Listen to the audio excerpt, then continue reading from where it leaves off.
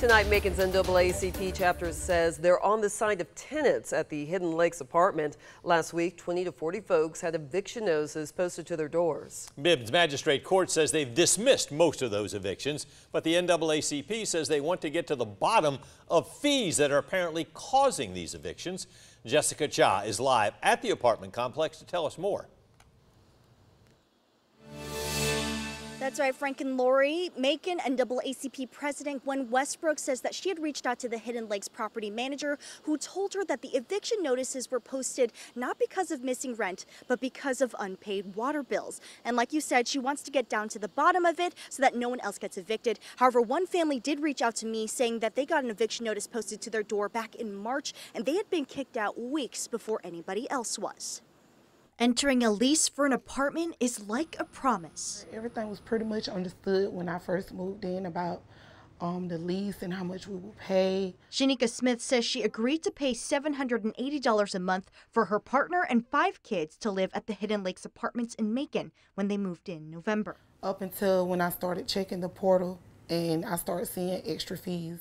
In January, $100 late penalty fees, water, pest control, trash fees appeared on the bill. She asked the property manager what was happening. And she told me not to worry about it, that she would remove it.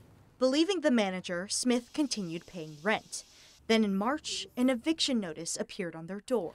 And I showed it to her, and she said, well, there's no need to go to court. Don't worry about it. I'll just take care of it. You don't. And Smith said again, she believed the manager. Then in July, 2 weeks ago. And around 10 o'clock that morning, she called me because she said the sheriff was at my house throwing my things out. Smith rushed from work to see her partner, kids, and belongings thrown out. It was very embarrassing, probably thinking that we were getting thrown out because we weren't paying our rent. But then very shortly, they understood because they got the same letters that we got. Last week, between 20 to 40 people got the same eviction notice, saying due to missing rent, they'd be evicted if they didn't respond in court. This is why we're here today. NAACP President Gwen Westbrooks says folks from the apartment reached out to the Macon NAACP about the evictions. Westbrook reached out to the property manager. She just basically told me it was not related to rent, it was related to the water. So Westbrook says tenants have been getting high water bills, but the apartments have no meters to measure water use. We just want to bring awareness to the community, let them know that we're here. But Smith says she wishes someone was there for them before they were kicked out. And I shouldn't have went through any of it from the start.